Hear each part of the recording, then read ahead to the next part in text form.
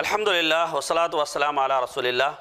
అభిమాన మిత్రులందరికీ కారుణ్య వర్షిణి రమదాన్ అన్న ఈ కార్యక్రమంలోకి ఇస్లామీ పద్ధతిలో ఆహ్వానిస్తున్నాము. అస్సలాము అలైకుం వరహమతుల్లాహి వబర్కాతు. నేటి మన అంశం ధర్మబోధ ఎలా చెయ్యాలి. ఇది చాలామంది అడిగే ప్రశ్న.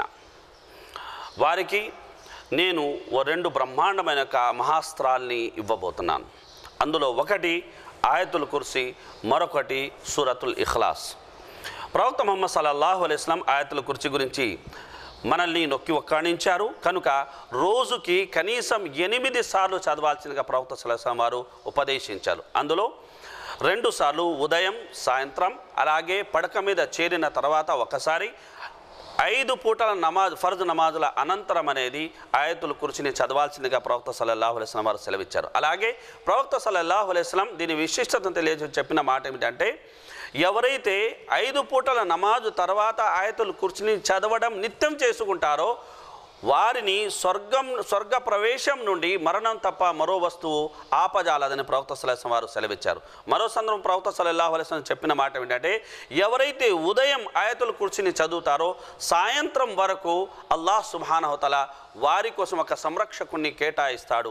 మరెవరైతే సాయంత్రం ఆయతుల్ కుర్సీని చదువుతారో మరుసటి ఉదయం వరకు అల్లాహ్ సుబ్హానహు తఆలా ఒక సంరక్షకుణ్ణి కేటాయిస్తాడు. అలాగే ప్రవక్త సల్లల్లాహు అలైహి వసల్లం వారు సెలవిచ్చిన ఒక మాట ఏమిటంటే, ఎవరైతే పడక మీద చేరుకున్న తర్వాత ఆయతుల్ కుర్సీని చదువుతారో వారు మేల్కొనేంత వరకు అల్లాహ్ సుబ్హానహు తఆలా శైతాన్ నుండి కాపాడే ఒక సంరక్షకుని నియమిస్తాడు అని ప్రవక్త ముహమ్మద్ సల్లల్లాహు అలైహి వసల్లం వారు సెలవిచ్చారు. అలాగే సహాబాల్ని ఉద్దేశించి ప్రవక్త సల్లల్లాహు అలైహి వసల్లం వారు చెప్పిన మాట ఏంటంటే, మీరు ఒకే రాత్రిలో 3వ వంతు ఖురాను భాగాన్ని మీరు చదవగలరంటే సహాబాలు అన్నారు, ఉదయం ప్రవక్త సల్లల్లాహు అలైహి వసల్లం అది ఎలా సాధ్యమంటే ప్రవక్త సల్లల్లాహు అలైహి వసల్లం వారు అన్నారు, కుల్ హువల్లాహు అహద్, ఈ సూరా ఏదైతే ఉందో ఇది 3వ వంతు ఖురాన్కి సమానమైనది. కనుక కుల్ హువల్లాహు అహద్ను సూరతుల్ ఇఖ్లాస్ను 3 సార్లు చదివినట్లయితే పూర్తి ఖురాన్ చదివే యొక్క పుణ్యం మనకు లభిస్తుంది. ఈ 2 సూరాలు ఏవైతే ఉన్నాయో మహా అస్త్రాలు.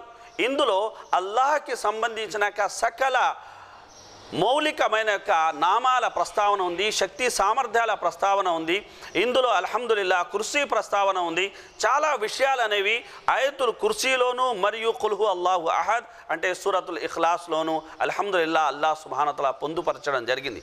కనుక ఈ 2 యొక్క మహా ఆయుధాలు ఏవైతే ఉన్నాయో వీటిని మనం అర్థం చేసుకొని ఇందులోని ప్రతి ఒక్క నామాన్ని ప్రతి ఒక్క వివరణ కనుక మనం ప్రజలకు చెప్పగలిగినట్లయితే అది అల్లాహ్ పరిచయం కోసం సరిపోతుంది.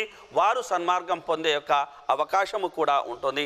అల్లాహ్ సుబ్హానహు వతఆలా అలాంటి యొక్క సద్భాగ్యాన్ని మనందరికీ ప్రసాదించాలని కోరుతూ ఎంతసేపు శ్రద్ధగా వీక్షించినందుకు మీ అందరికీ హృదయపూర్వక ధన్యవాదాలు. వస్సలాము అలైకుం వరహమతుల్లాహి వబర్కాతు.